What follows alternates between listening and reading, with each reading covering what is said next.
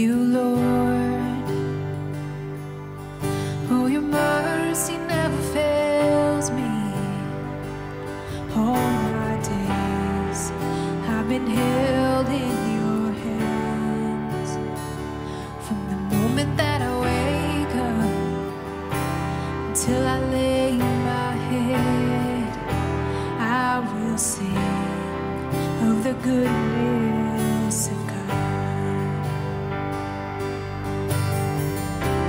And all my life you have been faithful. And all my life you have been so, so good. With every breath that I am able, I will sing of the goodness of God. I love your voice. You have led me through the fire in darkest night. You were close like no other. I've known you as a father. I've known you as a friend. And I have lived in the goodness of God. Yeah. And all my life you have been faithful. And all my life you have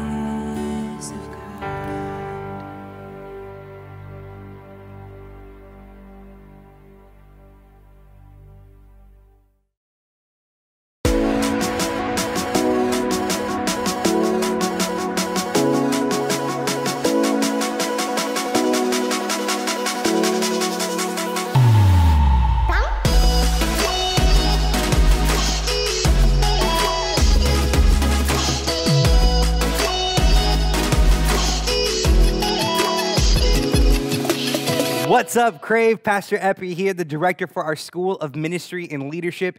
And hey, man, they let me come back and they let me share the Word of God with you. Praise the Lord. Hopefully what I share today will allow me to come back in the future again. But you know what? I had the distinct honor to introduce a brand new series with you guys, and it's called The Tea. And you know, I actually had to learn this phrase called spill the tea. You know what I'm saying, sis? Bro? Too hard. Okay, back in my day, we called it the 411. That's when you had to dial on the phone. But basically it's this. Let me hook you up in case you don't know. The tea is like the inside story, like the gossip, like what's the truth, like what's really going on. And we want to turn it for the positive, and we want to say, hey, God, would you spill the tea and talk about our purpose, our identity? What's the reason why we're here? And so I'm super excited to team up with your Crave pastors to talk about different characters in the Bible, because the characters they chose and the character they gave me are not perfect at all. These people are just like you and just like me. They struggled with anger. They struggled with lust. They struggled with pride, with unbelief. And the person I'm going to talk about today struggled a lot with shame. But you know what? Before we get into our Bible study, I want to do a quick little survey, because I want to talk about the tea that God has for you, because he wants to invite you into a larger story than you can ever imagine or believe. Now, let me ask you this question, because a lot of you don't know me yet, in which I would love to get to know you guys. But let's just say, one day I'm in downtown Freeport at Galena Tacos. Hey, awesome food, guys. I'm just saying. And anyways, while they're there, there's the Fast and Furious, and they're on like number 29, I think. I don't know. But the producer, he comes up to me, you know, mid-bite, like, hey, what's going on? And he says, hey, Vin Diesel is going to walk through this restaurant right here, and would you be an extra? Would you be that extra person in the background that makes it look more realistic? Yeah, no problem, absolutely. And so I take my place and I get my taco, and Vin Diesel is about to come in, and they say, action. So Vin Diesel walks through like, hey, we're family, or whatever he says. And I'm like trying to bite it, you know, looking as realistic as possible. And the scene lasts maybe about 3 seconds, and the producer says, cut, that's a wrap. Thank you so much. And I'm like, man, I can't believe I get to star in my own movie. Like, this is amazing. And so I tell the producer, when's the premiere? Because I would love to invite my family, my friends, my church family. It'll be so awesome. And so he says, July 3rd. We're going to premiere it all across the world. And so I get super hyped, guys. I'm so excited. And I tell Crave Network, I tell Crossroads Network, I tell my mama, right? And I say, guys, you got to come see this premiere, this movie that I am starring in. And you know what I do? I rent out the local cinema that seats 1,000 people. I buy the popcorn, I buy the candy, and once again, I'm so excited that I come to my own premiere and I dress up to the nines. Like, man, I am looking so fashionable that I actually look like Pastor Manny. And man, I look so good, except I'm gonna keep my facial hair. But I look so good. And so as we come to this premiere, you know, this 3-hour-long movie, I start noticing that my scene is coming up. And as my scene is coming up, I stand up and I say, hey guys, here's my part. You're gonna love it. And once again, Vin Diesel walks by and you see me mid-chew, like, kind of like that. And I start clapping for myself. And you guys are all utterly confused by now. And then I yell out, I will be signing autographs, $10 a pop in the foyer. Let me know. So here's that survey question for you. If you witnessed that, and if you saw that, what would you think of me? Like, let's be real. You'd be like, man, that guy's full of himself. That guy is weird. That guy is narcissistic. Or maybe that guy's on something, right? Like, anything you might be thinking about me would not be positive. In fact, it would be negative towards me. So let me ask you this question. If your life, or even this word of God here, or metaphorically a movie, who would you say is the main character in your life? Think about it for a second. Are you acting how I did in that example? Because the Bible tells us that our life is just a vapor, that our life is here today and it's gone tomorrow. And yet, what do we focus more on ourselves? Hey guys, I get the attention. Hey guys, look at me. Hey guys, and your scene is done. So once again, if you're still struggling right now to answer who the main character to life and to this word of God is, let me do another questionnaire for you. And Crave Nation, I know you can join me. And in case you're not part of Crave Nation, I need you to answer as well. I'm a holla back preacher, guys. I need to hear you. Here we go. Ready? Question number 1. Were you there when God created the heavens and the earth? Go for it. One person, great job. Yeah, no. Were you there when Adam and Eve fell? No, better. Okay, were you there when God established a covenant with Abraham? No. Were you there to free the Israelites from Egypt? No. Were you there to split the Red Sea so the Israelites can go? No. Were you there to allow the Israelites to go into the promised land? No. Were you there when Jesus was born? No. Were you there? I'm getting hyped up now. Wait, were you there when Jesus was crucified? No. Were you there when Jesus rose again? No. Were you there when Jesus ascended again and said, I am coming back? No. So the thing is, guys, the main character to our life, to all human history, to this very word of God, is God himself. And God is not a stingy God, but he says, in fact, this, and let me spill some tea here already, is that God invites you and he invites me to join a story that began and existed long before you were born. But you know what? The character that we're going to go study over today, Rahab. There might be different things and different excuses that may keep us from entering into this larger story. Once again, it might be a sin, it might be unbelief, and it might be shame. It might be because of what you experienced in the past, those past mistakes that haunt you, that chide you. And once again, here's the biggest thing that you need to know. Shame and conviction are different. Conviction is what the Holy Spirit does to us. He convicts us of a need of a Savior. He convicts us of where we are wrong. And this conviction draws me closer to God. Or as shame. The enemy uses shame. And the enemy says, not only did you do wrong, but you in fact are wrong. And by us taking this false identity, living in this false movie or this narrative of life, guys, we take on an identity that does not belong to us. Because God once again says, no, take that off and come follow me. Come and join me. So as you open up to Joshua chapter 2, or as you fire up your devices, here's some context. Long story short, the Israelites are in bondage. And so God sends Moses, let my people go. He let them go after a while. Split the Red Sea, they're walking, boom. And they come to the precipice of the promised land. And so what Moses does, he gets 12 spies to go spy out this land that God said it is their land. And so these spies go and they say, man, it's a land filling with milk and honey. It's amazing. It's great. But you know what? There's giants and there's fortified cities and, oh man, we're going to die. And as the Israelites, they heard this. They're like, oh man, like why did God bring us here to die? Like, let's just go back to Egypt and be slaves once again. Oh God. So God's like, all right, you know what? New Epi translation. All right, you know what?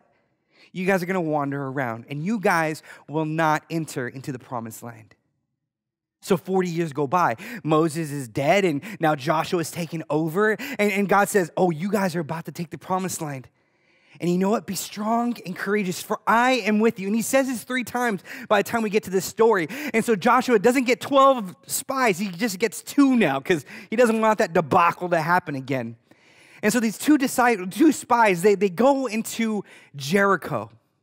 As they enter into Jericho, as it says in verse 1, and Joshua, the son of Nun, sent 2 men secretly from Shittim as spies, saying, go view the land, especially Jericho. And they went and came into the house of a prostitute whose name was Rahab and lodged there. Now, guys, I got to tell you some behind the scene. Let me spill some tea on myself, how I study this word. When I read narratives, I try to engage in the story, and I try to be in the sandals of certain characters. And I got to tell you, as I've been studying and preparing for the story of Rahab, I've had a couple of issues. I cannot relate. Here's 3 in particular. Number 1, I'm not a woman. Obvi, right? I have no clue how it feels to think like one, to be one. I have no clue. Number 2, in ancient days, women were treated different as they are in America right now. Back in that time, in the ancient culture, women were known as property. So many times, women weren't even named or numbered or anything. They couldn't own land. They couldn't do anything because they were just a woman. Number 3, she was a prostitute. Guys, I have no experience of what it feels like to be a prostitute. So once again, I'm trying to engage. I'm trying to be empathetic. I'm trying to understand, trying to get into her mindset. And you know what I thought about, guys, is this. Here she was, and I question, when did she enter into this profession? Was it when she was a little girl? The Bible is silent on when it happened. Did her dad say, hey, that's all you'll be good for? Or were they bankrupt and poor? And she says, this is the only way that I can provide for my family. And so she's so successful that she is able to own a house where her family lives. And not only that, once again, the mindset, because I've heard so many different stories of human trafficking and women who have been out of this life, and men as well, to know that your body, all it's good for is for someone's gratification. For someone to use you, to mistreat you, not care about your safety, not care about your heart, not care about your mind, not care about you, the person. They just care about your body. And once again, in those studies of women who have been raped or in human trafficking, how they cope, as Rahab might have had a customer, she disassociates herself from her mind. Like, let me just escape for as long as this lasts. Like, that's the only way I can cope because he is using me. And you know what? I'm getting money for this. Like, gosh, like the shame. Like, once again, if you were in Rahab's shoes, what would you think if you looked in the mirror? This is all I'm good for? This is all that there is to life? Like, this is the story that I'm a part of? This is my movie? Like, this is it? Like, once again, is she just gonna do this for a certain season of life, for 5 more years, I'll save up enough? Or is she stuck in this for the rest of her life? What hope is there? What success is there? What legacy will she leave behind? So we pick up our story. The spies come, and they come into the house of Rahab.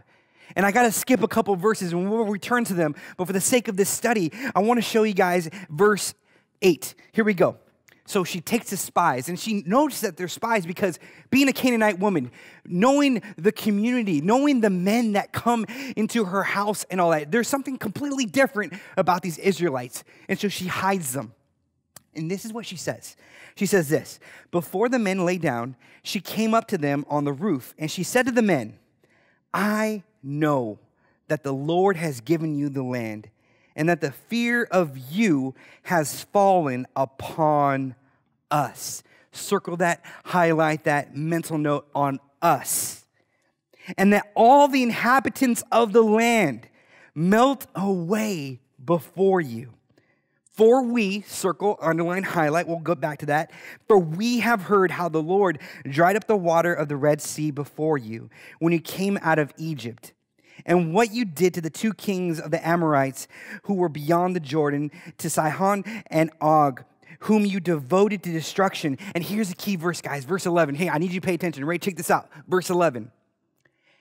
And as soon as we heard it, our hearts melted, and there was no spirit left in any man because of you, for the Lord your God, He is God in the heavens above and on the earth beneath. Here's why I wanted to visit these verses first. Because there's some time within the past 40 years that this story went all the way from Sinai in the wilderness all the way to Jericho. Their reputation superseded them, that maybe Rahab, I don't know how old she was at this time, she heard about it, and it melted her heart. This could have been 10 years. This could have been 20 years. This could have been 39 years. I don't know. But day in and day out, she had this in her mind and she had this in her heart saying, oh my gosh, there is a God that is so alive. There is a God that takes care of his people, because Rahab lived in Jericho, a Canaanite culture that worshiped so many different deities and different gods that only wanted something from people and never gave protection, never gave purpose, never gave life. And can you imagine once again disassociating with Rahab's mind? This is all I'm good for. There's no larger story. What about Yahweh? What about the God of the Israelites? Surely he is God of the heavens and the earth beneath. And I kind of wondered, this is where it sparked when she heard it. I wonder if there's hope that I can join them. I wonder if there's hope that I can be a part of that story. I wonder if there's hope that can break me from this bondage. I wonder if there's hope that can take me away from this life. I wonder if there's hope that can rescue me. I want a God just like that.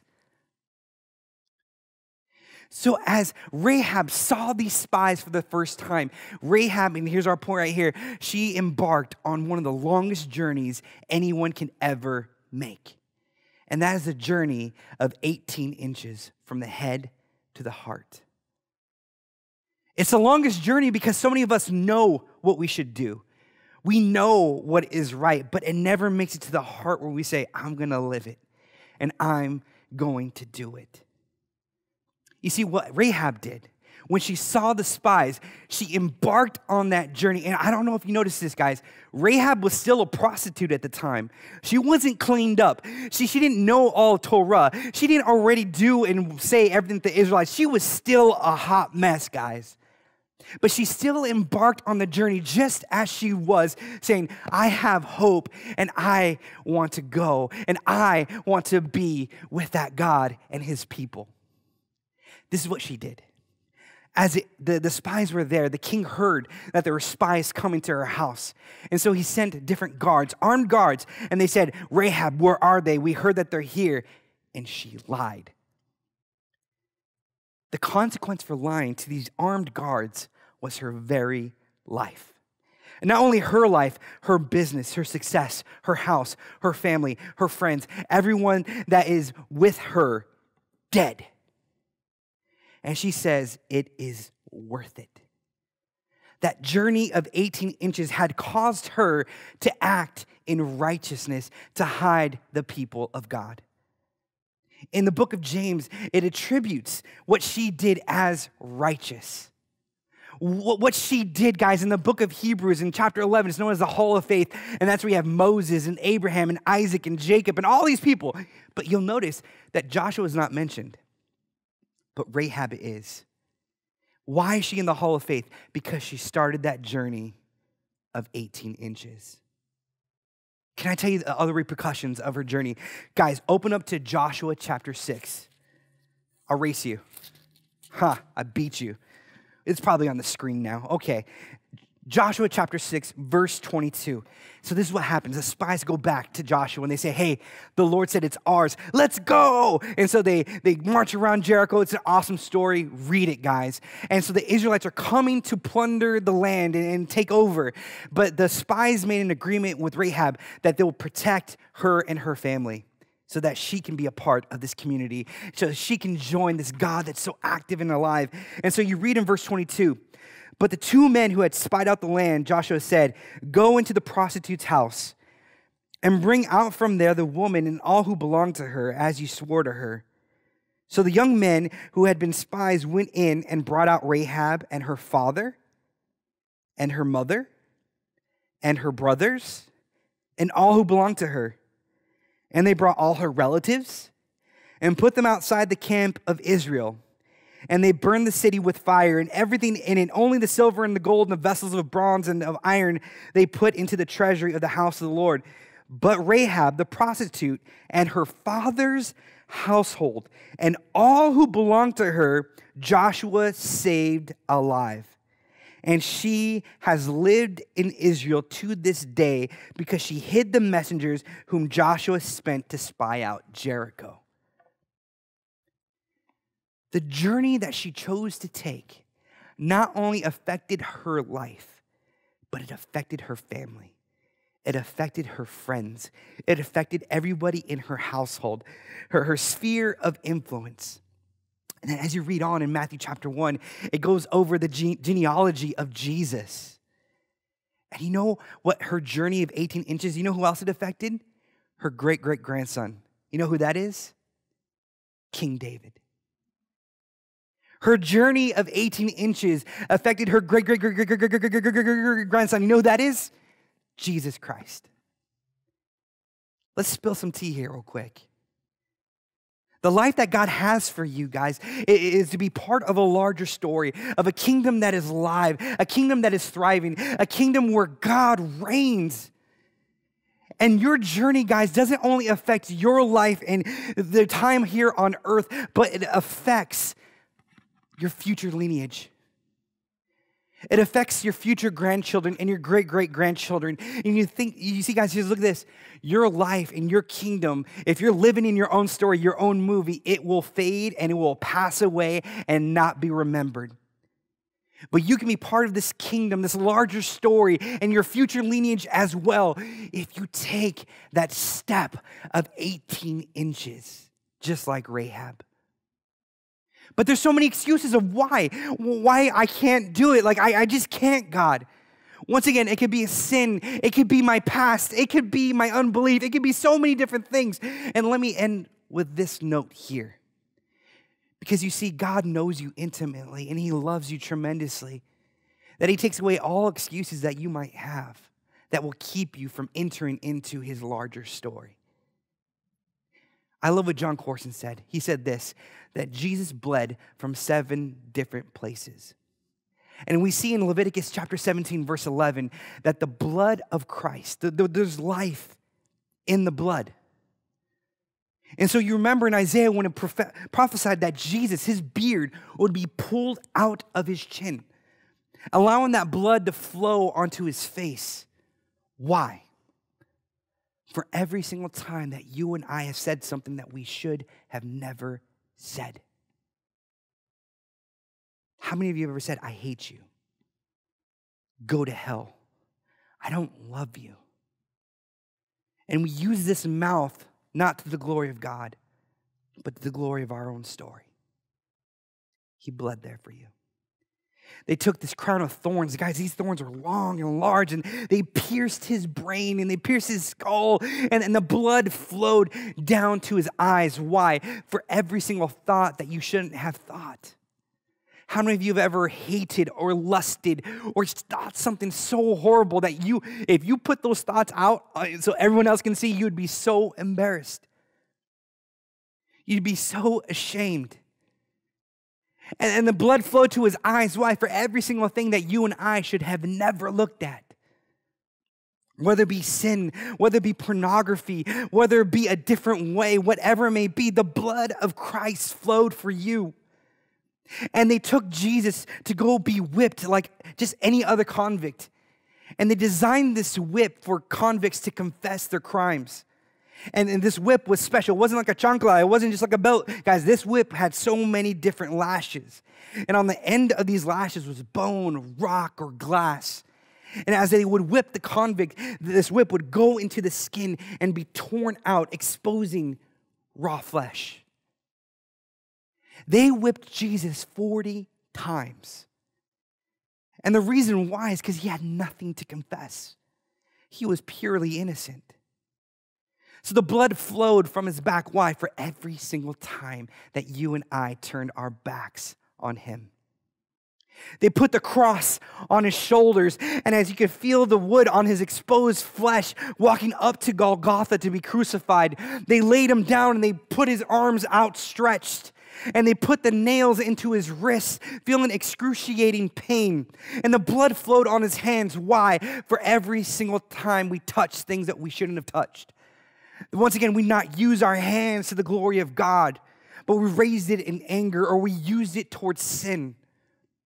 They got his feet and they got another nail, and they nailed his feet to the cross where the blood flowed down to his feet. Why? Because every single time that you and I walked away from God, my sin is more attractive. My coping mechanism is more helpful. God, I know you tell me this, but I just got to keep walking toward this way of life. But the thing is, guys, as I'm sharing this with you, and you might be thinking, that's interesting, I never heard that, but Epi, you don't know me. You don't know what I've been through. You don't know what this anger that I have in me. You don't know this past that I've dealt with. You don't know the abuse that I've experienced, the molestation. You don't know me. And God, let alone my future spouse, would never want someone just like me, because if you saw what's inside, you would run away. I have good news for you, because Jesus bled there too. As they took the spear and they pierced his side, allowing the blood to come out.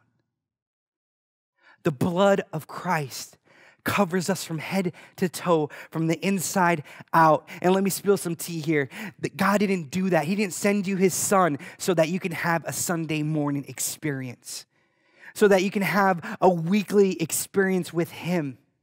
But he did that so you can have the abundant life, that you can live in a larger story or a larger movie, as we explained earlier, with no excuses. He says, come to me. I want to take you out of darkness and bring you into my marvelous light. I want to help you go on this journey of 18 inches. I want to empower you. I want to be with you. I forgive you. I love you. And your past, it doesn't matter. I'm going to redeem. I'm going to reconcile. I'm going to do amazing things through you. No more excuses. Brother, sister, will you join me in prayer? And would you begin that step on that journey of 18 inches? No more excuses, amen? Father, I thank you so much for this time that we can study Rahab. And I thank you so much, God, that you use her despite her past. You use her simple act of obedience and righteousness, Lord, that has affected human history, that we can read about her today. And so, Father, I ask you that there's any brother or sister here that is struggling with their past, or their past is holding on to them. Father, I pray through your Holy Spirit that you will break it, God, and that you will open their eyes, Father, to allow them to see a greater vision and a greater kingdom and a greater story that they are invited into today. So, Lord, I ask you that you bless those that hear this, Lord, that through you they are made new, and through you, Lord, they are made as more than conquerors. They are not known as their past, Lord, but they are known as a child of God. Thank you so much, God. In Jesus' name, amen.